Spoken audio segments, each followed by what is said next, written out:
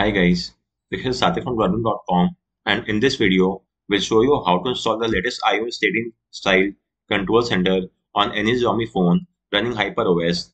So please take a backup of all the data on your phone and then let's get started. First off, you will have to unlock the bootloader on your phone. Once you have unlocked the bootloader, do note that it will wipe off all the data and it might make the warranty null and void as well.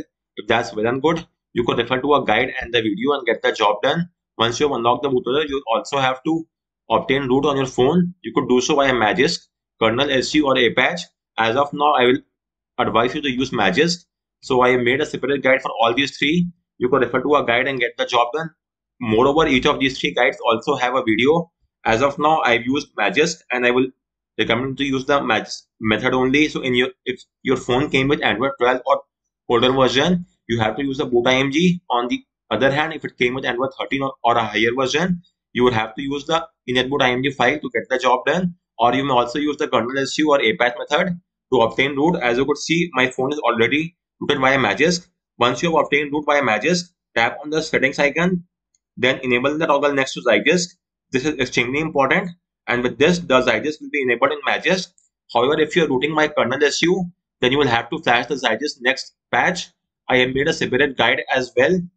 Let me show you that. Just give me a second. So you may refer to my guide in case of kernel SU and flash the Zydisk next module, because in case of Zydisk, there is no inbuilt option to get this job done. So in case of kernel SU and Apache, as opposed to Magisk, you will not get the option to enable Zydisk inside the app itself. So in both these apps, you will have to flash the Zydisk next module to get the job done. Let me show you. So this is for the kernel SU, flash the Zydisk next module from GitHub. Likewise, in case of Apache, also flash the Zydisk next module and then the Zydisk will be enabled. If you have obtained root via Magisk, then you could simply enable Zydisk from the settings menu. Once that is done, you will now have to install and set up the LSPOS framework on your phone. Again, I made a separate guide and a video. Still, I'll show you once again how to get this job done. So once you have enabled Zydisk, you will now have to download the LSPOS framework corresponding to the OS version. So if you're running Android 14 or higher version, let's say Android 15 or Android 15 beta build, then you have to use the fork 1 or fork 2. I recommend fork 2. On the other hand, if you're on Android 13 or 14, then you could use this official version as well. So let me show you for the Zydisk LSPOS. It is now archived and the only last working version was January 8, 2024. So it will only work with Android 14. If you are on Android 15, then you will have to use this module which I have shown over here in the fork 2 section. Let me show you. This is for Android 15, as you could see. So get hold of the LSPOS framework. Make sure that it's the Zydisk release and not the Reru one. So download the Zydisk release, and once you have got the framework, let's now flash it via Magisk. So launch the Magisk app, go to the module section, tap on install from storage, and you have to now choose the LSPOS zip file. Tap on OK. It will now be flashed. Once the flashing is done, you will also have to install the LSPOS APK. So if you are not aware of this, then the LSPOS APK is there inside the LSPOS zip file only. So let me show you.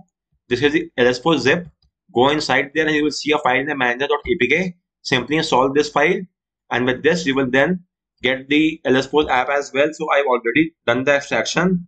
If you haven't done so, then simply extract the LSPOS zip file and then choose extract. It will extract and then you will get all this file. Let me show you. This is the manager.apk file. Simply install the apk file, and now we have got the LSPOS app as well. Now that we have installed the LSPOS and the LSPOS APK, let's proceed ahead with the next step. So you will now have to install the HyperOS module on your phone as well.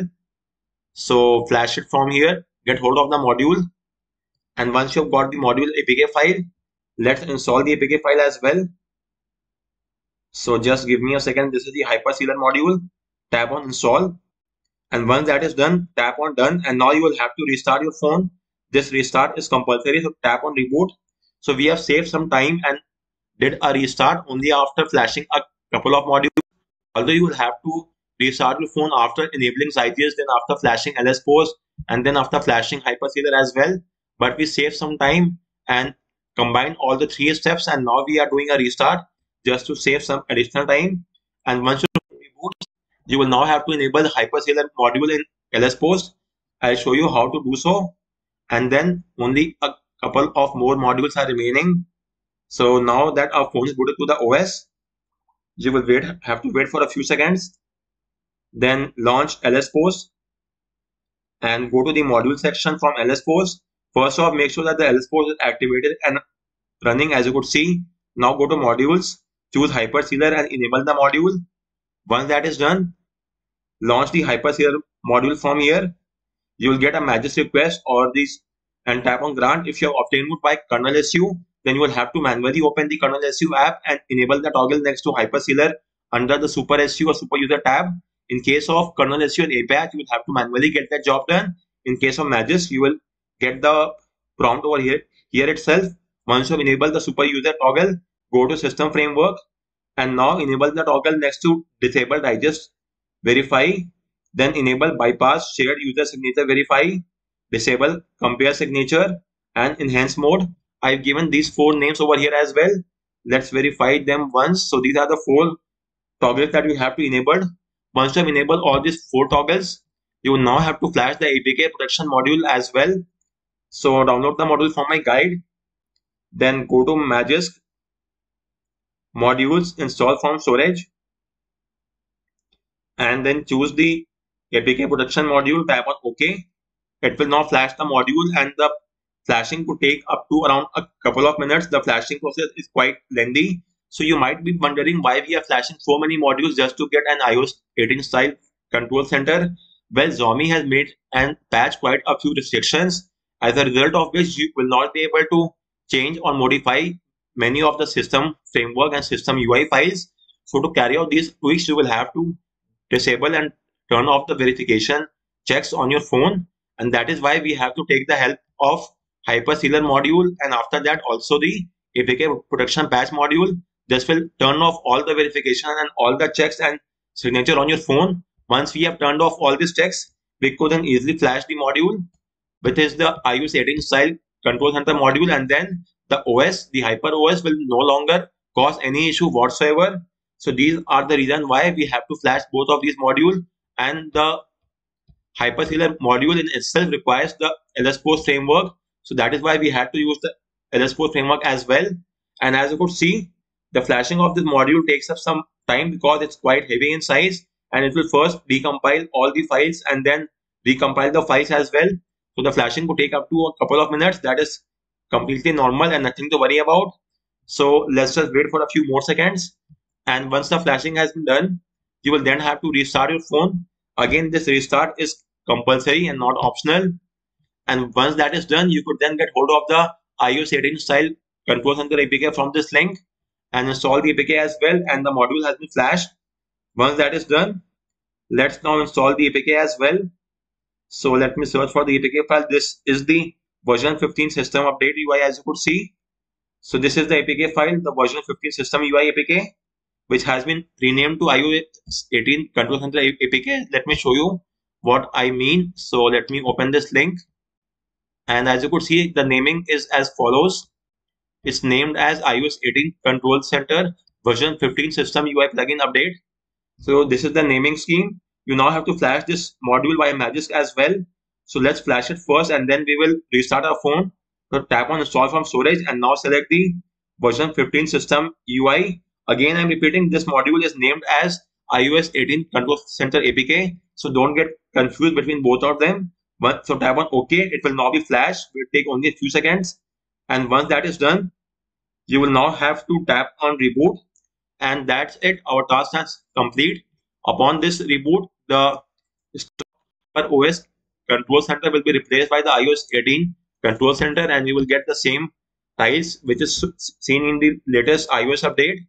So let's wait for a few more seconds and then we could verify the result as well.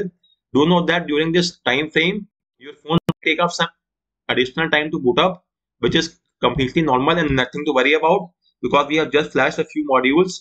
So the boot up might be a little bit lengthy in some rare cases. So give it a few more seconds to boot up, and once our phone is in the OS, let me just verify it once if all the modules are up and running or not. So go to Magisk, then go to the module section And as you could see, all the modules are now running. The HyperOS Control Center mod is also now running. And let me launch the LS post and the tap on OK, and the sealer module is also up and running. So now let's have a look at the result. Let's expand the control center, and as you could see, we have got the iOS 18 style tiles for the connectivity as well as the video playing. Let me play a video and you will then see it over here as well. So let me first open any of my videos and turn off the sound. And as you could see, the video player should be shown here. As you could see, it's showing for the YouTube video. Then in a similar manner, you may increase or decrease the brightness. And as you could see, the rest of the elements have been gone. And you only have the brightness slider, similar to how it's shown in the iOS.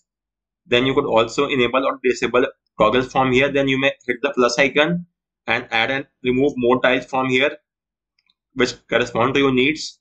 So guys, on that note, I round up this video. If you have any queries with regard to any of the steps, do let me know in the comment section. And thanks a lot for watching.